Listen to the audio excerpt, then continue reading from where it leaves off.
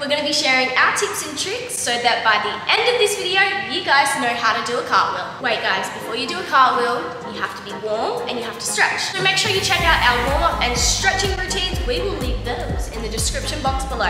So if you have to go and check those out and then come back to this video, we'll be waiting for you guys. We'll be here. Step 1, you need to have strong arms, so we're going to do some push-ups together. Doing push-ups, you can choose to do the basic ones, which are on the left, or the more advanced ones on the right. Another exercise you guys can do to build strength in your arms is to do a handstand on a wall. And we're going to try and hold it for as long as you can. Today we're going to hold it for 10 to 15 seconds. When you're doing your handstand, make sure you're locking in your elbows and pushing away from the floor. If you can't do a handstand on a wall, that's okay, just skip this step. Step 3, everyone has a preferred leg, so to find out which leg is your preferred leg, go to kick up into a handstand and the leg you have pointed and step onto, that's your preferred leg. And that's the way you're going to go. I'm a left legger, so I'm going to point my left foot and go to the left.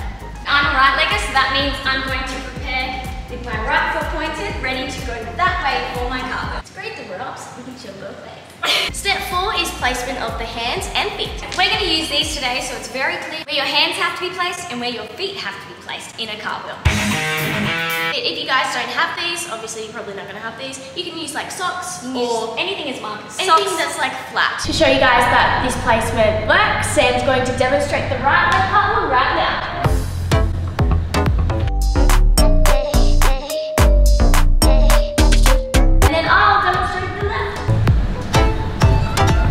Remember, we're just focusing on hand and foot placement, so your legs don't have to be high yet. By the way guys, we're teaching you more of an acrobat cartwheel today. If you do gymnastics, you guys will notice that you start and finish in this position because you're practicing to eventually do your cartwheel on a beam. But as an acrobat, you start facing the front and you finish facing the front. So to practice the correct placement of your hands and feet, we're going to do a baby cartwheel. A baby cartwheel is a smaller version of a normal cartwheel. Then when you get more confident, you can lift your legs higher each time. Also, a cartwheel has a rhythm, hand, hand, foot, foot. So maybe when you practice your baby cartwheel, have that in your mind or even say it out loud. So start pointing your toe, looking where you're going, and you go hand, hand, then you jump over, foot, foot, stand up. So guys, when you're putting your hands down, make sure you are looking at the floor.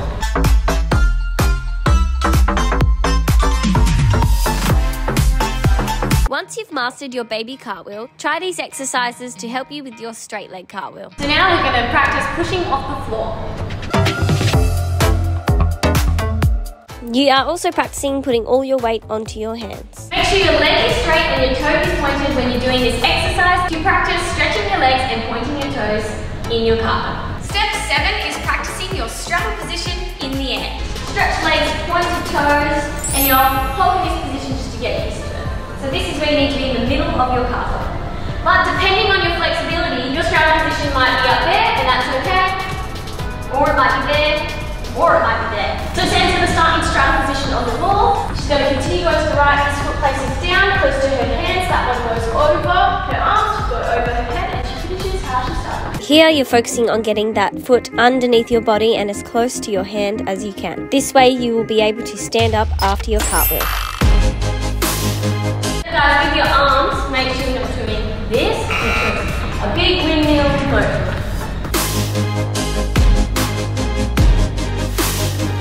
Now it's time to add all of those steps together. It's the fun part. Alright, let's see if you can do it, Tegan. So you start in the starting position, then you go bend, push off, hand, hand, foot, foot.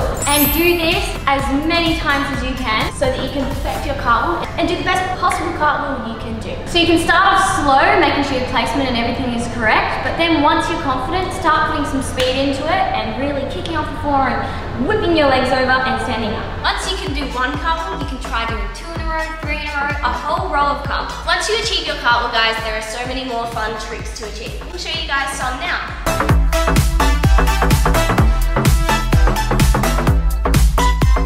It's important to have good technique in your cartwheel so when it comes to attempting a side aerial, you'll have more of a chance at achieving it.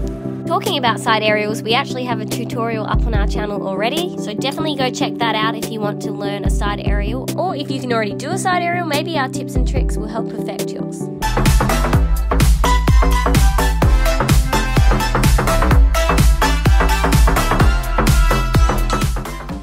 Thank you guys so much for watching. Again, we really hope this tutorial helps you guys. Remember, we post every single week, so we'll see you guys next week. See ya!